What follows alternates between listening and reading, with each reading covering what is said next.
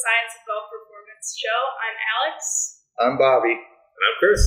Make sure you give the video a like and subscribe to our channel before we start. It was really good, Alex. She was really nervous for that intro. Give her a like just for that intro. Yeah, please. Anyway, so talking about smart strength training for golf. Evidence and data-driven strength training for golf, too. Wait, what does that even mean? It means objectively looking at where people improve, why it matters, and how to make it better quicker.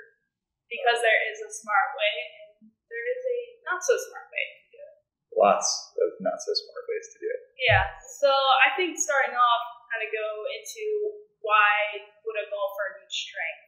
I think if we look at your typical golf fitness, workouts, things on social media, that you see a lot of the mobility parts, the balancing aspects, the stability parts, the unilateral movements, one leg, one arm, which all has its place, as we've discussed in other podcasts and shows.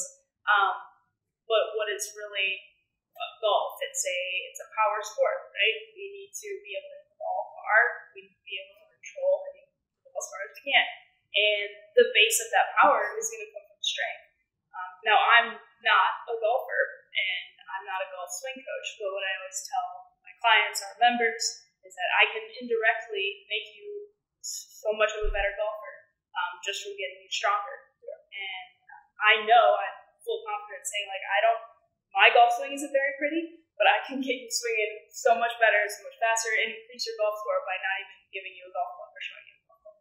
Right, totally. I think one of the big things from my perspective, too, is the stronger you are and the stronger those muscles are, the healthier you're going to be, right? So it's going to protect your joints from wear and tear. It's going to keep you playing for longer. And, two, it's not going to make you tired when you hit hole 18 or hole 19. Yeah. I think the big thing with strength and why it's important, I always describe like it's a layer of armor. Think of if your armor is real thin and somebody shoots an arrow at you, it's made of mesh. It's probably going to go right through. The thicker and the harder that armor is, you're going to survive more arrows. And I think that's in a high volume repetition sport like what golf is, you get a lot of arrows shot at you over the course of the year, of the season if you're competitive, just your lifetime, your 50s, 60s. And I think what happens is we see people who don't have a lot of strength because their armor is really thin and they get shot a lot. Yeah. And so they're injured and go to that person. And I'm sure you're watching this, you have a friend you know, maybe it's you, who has that weekly appointment at the physio or the chiro because they've always got an ache or a pain or something that's going so I think to me the importance of strength is it's your armor as a golfer. But I think like you guys alluded to, there's so much just bad information especially with social media is the worst place to go. Hopefully the goal is to help you kind of sift through that and talk about what the research and the evidence actually says is helpful. So I think kind of what we need to define first is strength. Like, what is strength? Yeah. So in the simplest terms, strength is your body's ability to move weight, right? So if you're looking purely at strength, like we're talking about this episode, a classic barbell movement, strength is defined by how much weight you can lift with those moves. Really, any movement, it's about your muscles' ability to move weight. And what I think there's a kind of a misconception of which strength is in a golf swing and what power is in a golf swing and mobility. And what is strength not? Let's see. It's not swinging a weight. No. It is not how much can you push while standing on an unstable surface. It's not standing on one foot and rowing. I think that's where in golf we see a lot of misnomers, and where it's like rehab and like strength training had a really ugly baby, and it's not good for anyone. Right. It's like this no man's land of exercise that just gets termed strength or gets termed power. I mean, how many times do you see a post of somebody standing on one foot, pushing something or pulling something with a cable, and we're improving my power in the golf swing? Prove it, because you won't be able to. You're not moving enough weight, so you're not really maximizing force production because you're in an environment where you're having to use so much of your muscle energy to just not fall over. And B, you're not moving it fast enough because I know you can move it faster on 2 feet, which is how we play golf, FYI. So you're not going fast enough to produce speed, and you're not pushing enough load to increase the ability to produce force, which by definition is power. So I think there's a huge misnomer of that. It looks cool, and then you can theorize that, hey, if we can do it on one leg or you can do it on an unstable surface, it's going to be easier on the ground. Well, the data and the research is done. Right. One of the most basic things to think about is the transfer of one activity to the next, right? Like you alluded to, golf is generally played on 2 feet, or at least 2 points of contact with the ground. You're rarely ever standing on one leg. You're rarely standing on a completely unstable, constantly moving surface. Unless you're in the follow-through, because somebody is going to say, well, you stand on the leg on the follow-through. But you're not creating power. Right. That's not the most efficient way to create power. Correct. So making sure that what you're doing, with your precious time in the gym carries over as best as possible to your golf game is probably the most important aspect of it. So what we're always looking for is what's the most efficient exercises and what's the most efficient way to spend my time in the gym so that when I go to the range, when I go to the course, I know I've made myself better. Why don't we, in an attempt to avoid getting into the emotional arguments of this exercise is better than that exercise, let's talk the bigger picture. What type of exercise, regardless of what you're doing, what's the best type of strength training, call it method or whatever you want to call it? What would you recommend?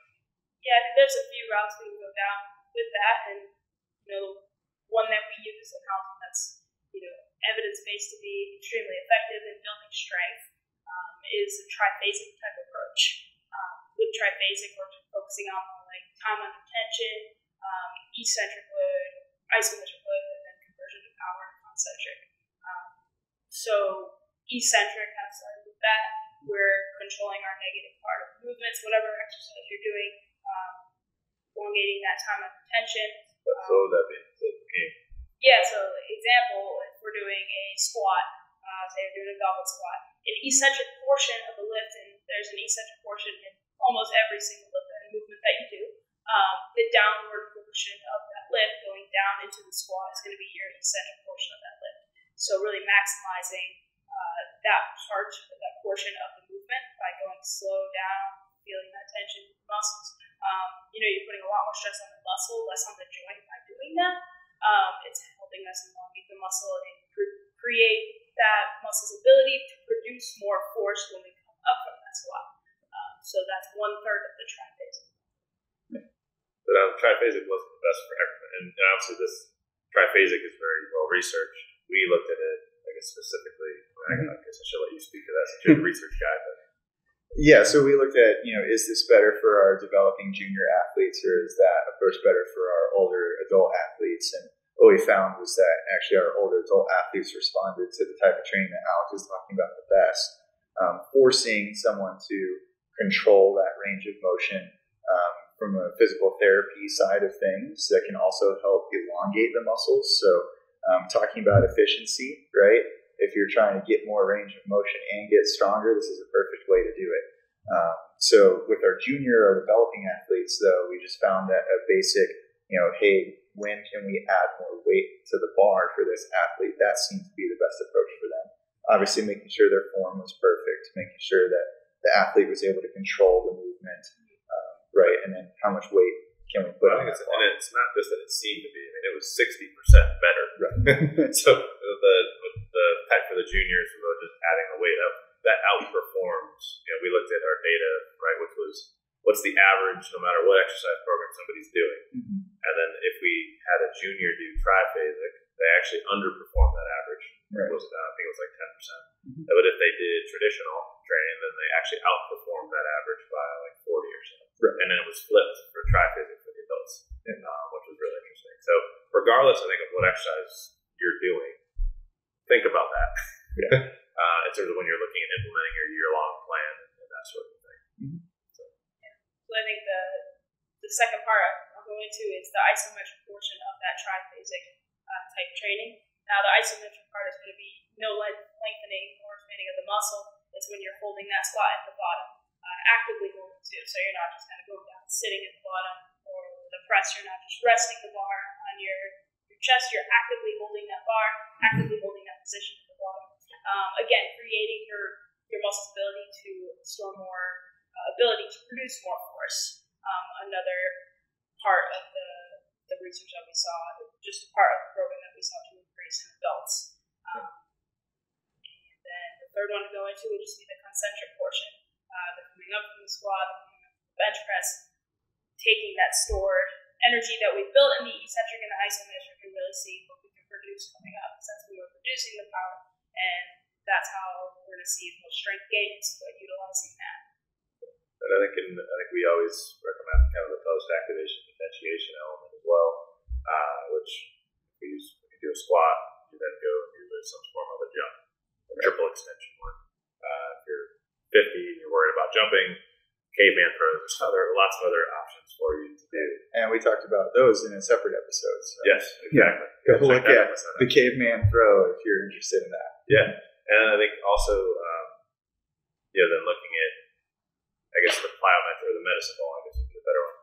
Periodizing your medicine ball, because we change the type of medicine ball throws that we do based on what phase we're in, right? So, you speak, you do all the programming. Yeah, so if we're more in an eccentric focused phase, we're going to do more of a hop back throw, Ironman, or scoop throws, depending on what the programming calls for.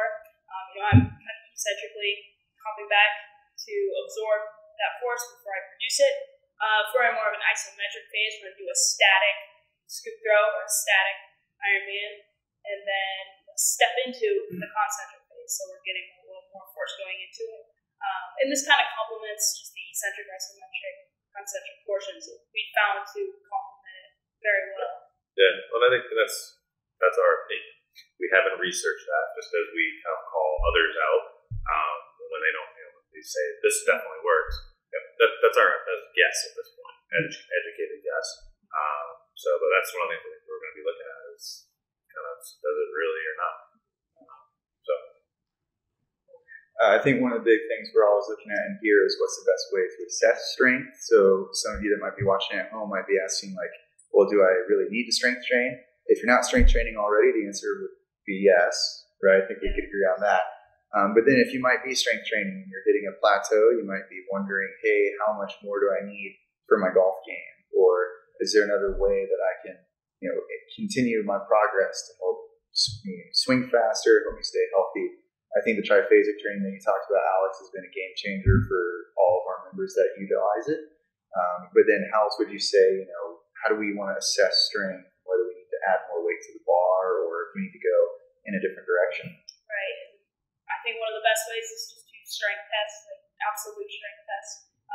If you have a client, we have our members who are pretty proficient in movements and technicalities and everything, we're going to see what their absolute strength is for a 3 to 5 rep max. And then that's how we track progress over time. 3 to 4 months or so, we will do a strength test, see how it's going along. And our goal for the in-season is to help them maintain or not lose more than 1% or 2% of their strength.